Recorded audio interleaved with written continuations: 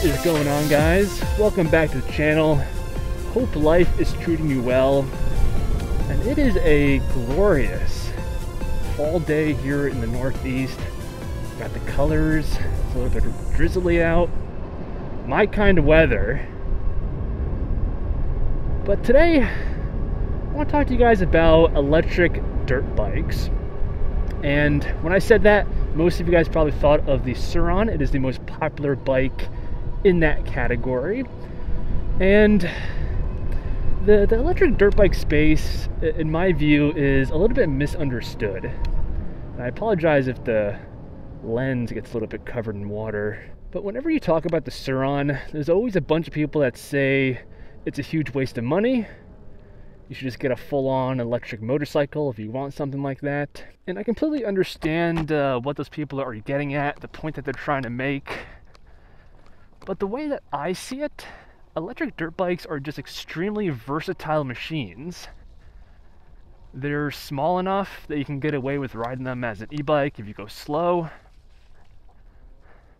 They're semi-cheap, at least when compared to electric motorcycles. They have great suspension, so they're super comfortable on long rides.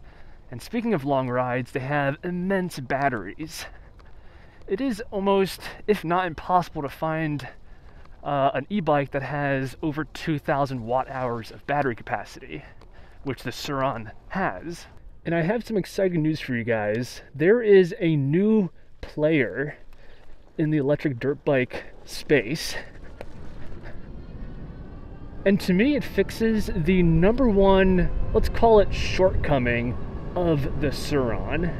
And this is actually the entire reason why I don't have a Sur-Ron.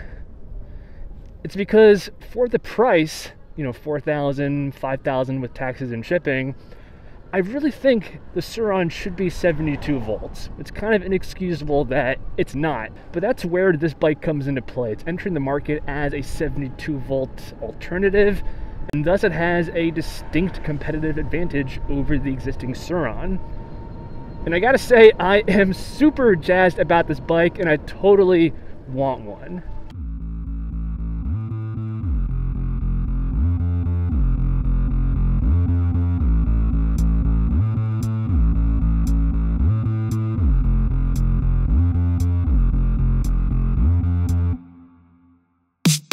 Okay, so the first thing you need to know about this bike is that there's two versions, 60 volts and 72 volts. In this video, we're going to primarily focus on the 72 volt version because I think it's the most compelling bike out of the two, and it's only $500 more additional dollars. And by the way, E-Straps isn't the only company that sells this bike.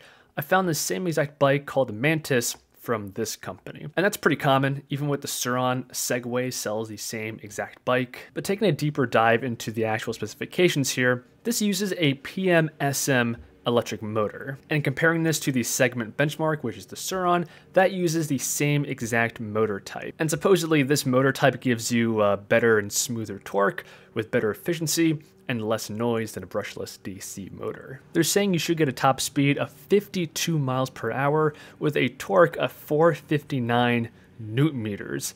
That is extremely impressive. The Storm Shock also runs a bit more power through that motor at a peak of 8,000 watts. And the Sur-Ron has a peak of 6,000 watts of power. Now moving on to the battery, this to me is one of the greatest selling points of this bike considering the price point.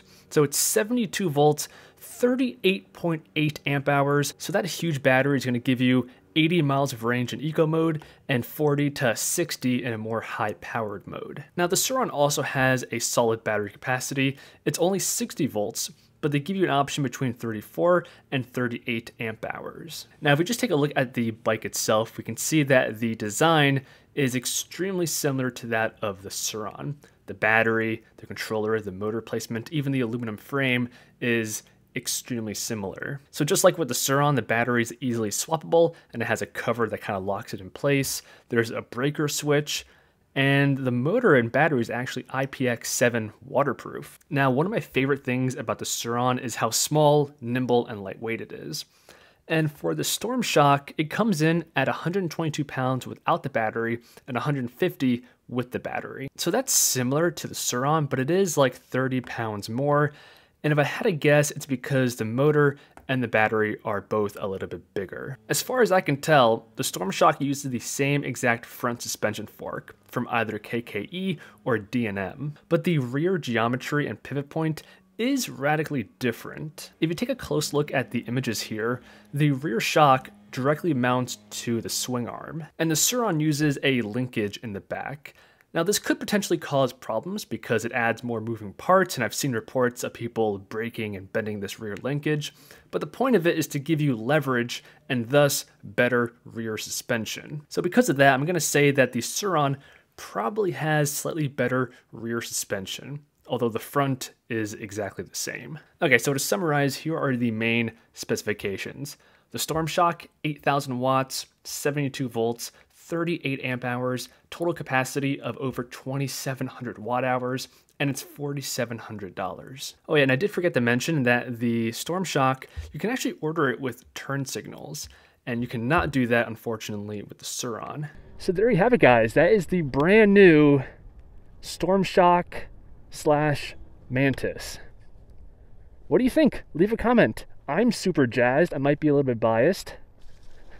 I like 72 volt bikes, and I like the Sur-Ron, and this just seems like the perfect solution. Now, of course, you could always convert a Sur-Ron to 72 volts. You have to buy a new battery, a new controller, and luckily the Sur-Ron is popular enough that there's a rich aftermarket that allows you to do upgrades like this. But it's going to cost you like $8,000 or $9,000 to buy all of those parts, when here you can get it 72 volts straight out of the box for $4,700. I think it's a game changer. Let me know what you think, and I'll see you guys in the next one.